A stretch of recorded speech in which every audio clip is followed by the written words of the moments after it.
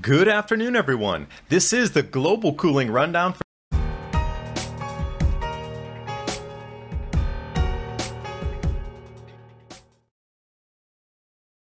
August. Snow in Colorado, more Arctic sea ice than 1971, Al Gore's net worth skyrockets from $2 million to $300 million based on global warming. And with the news media focused on record heat across Central Europe, they left out below normal temperatures in Iceland, Sweden, Norway, and also the inconvenient below normal temperatures across North Africa. Heat wave across Europe, it's in the media, but they forget the periphery areas that are below normal temperatures. And as these hot and cold air masses mix together, 270,000 lightning strikes. This heat wave is supposed to be the heat wave that beats all heat waves. Let's look at the top 10 European heat waves since 1950. Even taking a look at the heat waves of 2003, 2006, Paris 104 Fahrenheit. Then we look at this heat wave temperature map, Paris not even anywhere near 104 degrees.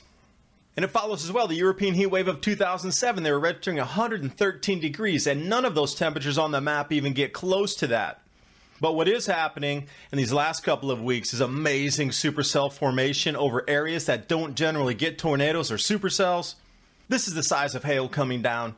And if it's smaller hail, these are Italian beaches. Get ready for an unseasonably chilly August. Weather Channel assured us it was going to be above average temperatures and much above.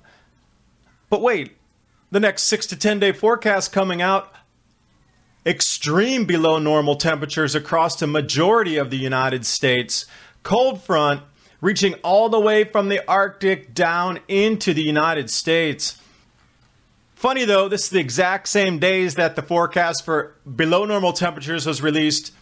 New York Times putting out a rah-rah IPCC go-go global warming piece. Because of the European heat wave of 2003, it just verifies that man-made global warming's true. Hey, New York Times, why don't you come up to 2017, look at the effects of our sun going into a grand solar minimum and how it affects our atmosphere and our magnetosphere and the increasing cosmic rays, and then do a different piece. Why don't I write an opinion piece for you? Then we can lay all the facts on the table. Temperature map here, August 9th. A lot of blue on there, and that really light blue, that's into the 30-degree Fahrenheit range. Just snowed in Colorado as well. Jumping on to the 11th, still down into the 30, 40 Fahrenheit range all the way from Idaho down into the Four Corners area.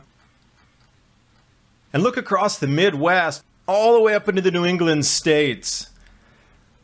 Those are 15 to 20 degree below normal temperatures. And then it flips possibly, but this is 15 days out after the 24th. And when we get into the harvest season, we're going to get something more like springtime where you have these cold and these hot air masses colliding together. Farmers are probably going to have to use dehydrators this year to add to the cost of getting that grain to market, because there'll be unusual rains, unusual snows that are going to add to the cost of production, and the grain harvest is going to come well below what was forecast anyway. So this sort of gets into its own feedback loop in the agricultural production chain. And a simple way to phrase all that is food prices going up significantly at the end of the year. There's definitely a correlation between increased volcanic activity during these grand solar minimums, both entering and exiting. Interesting how in Alaska this type of eruption just occurred. Also, the Helheim Glacier in Greenland, suddenly steam vents breaking through the ice cap. Yes, there's volcanoes up there. They're even using these volcanic rock demarcation areas in oil exploration. Iceland about to experience another volcanic eruption if the earthquakes continue. And we all remember in 2010 how much air traffic was affected. And if there is another large eruption, just think of this one Pinatubo volcano dropping Earth's temperatures. And with this many erupting volcanoes at the same time on our planet, you really need to ask yourself how much ash is going into the atmosphere. And we are absolutely going to experience something of either the Dalton or the Monroe minimum type of grand solar minimum starting right now. So you can expect volcanic activity increasing. And look, it's increasing. There's a direct correlation.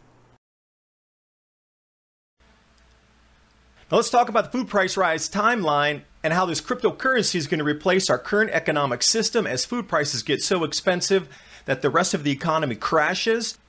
And since the fiat currencies of the world will have no confidence behind them, we'll need to move to a different system, specifically blockchain, to buy, sell, and trade on a global level or international, because nobody will trust letters of credit. Probably in around 2018 at the end, or 2019, you'll start to see some real effects into the global economy.